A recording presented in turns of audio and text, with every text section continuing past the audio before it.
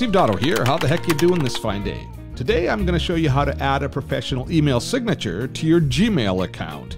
First, open Gmail and then click on that gear icon in the top right corner, and then click on See All Settings.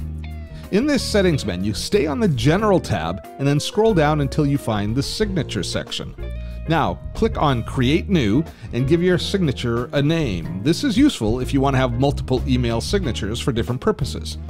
Now comes the fun part, the signature editor. You type in your signature information, including things like your name, job title, company name, phone number, etc., etc.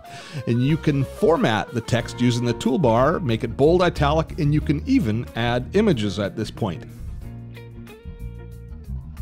Next, below the signature box, you can choose when to use the signature, as you can use different signatures for new emails or replies.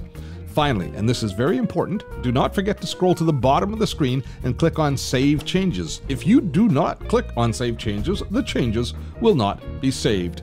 And that's it. You now have a professional email signature that will appear automatically in your Gmail messages. It is just that easy.